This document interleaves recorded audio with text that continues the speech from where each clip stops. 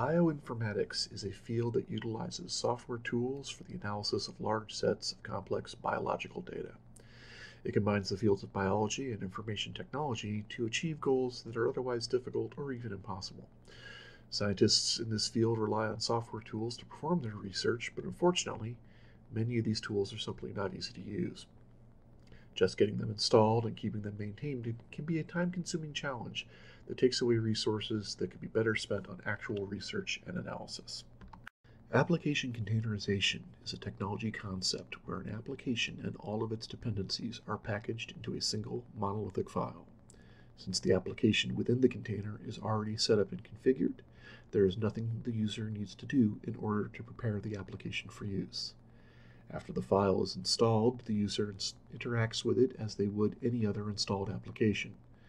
This doesn't just simplify the installation and setup process, it all but eliminates it.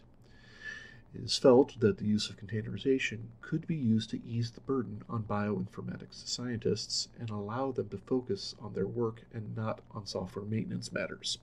The Kennesaw State University Department of Molecular and Cellular Biology has been working with student teams from the College of Computing and Software Engineering over the course of several semesters, exploring how to leverage this technology.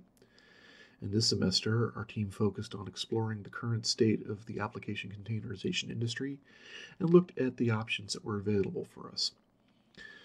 After researching the available solutions, we've selected the three best candidates for our purposes: AppImage, Flatpak, and Snap. We ran a series of side-by-side trials to compare each of these for usefulness and to identify their challenges. The results. AppImage was the clear winner for our purposes. AppImage, unlike the other systems, did not require any special software be installed or configured. For the administrators, it was the easiest to work with, and once the AppImage system was generally understood, a new application could be packaged within just a few minutes. For the users, AppImage was likewise easy to work with. It requires no special skills, permissions, or commands for them to use an AppImage container. Just download the container and go. Flatpak was more complicated to work with, both in terms of packaging and use. It does come with some beneficial features, including automatic updating and increased security controls. And while both of these have significant value, they come at a trade-off in complexity during the packaging phase.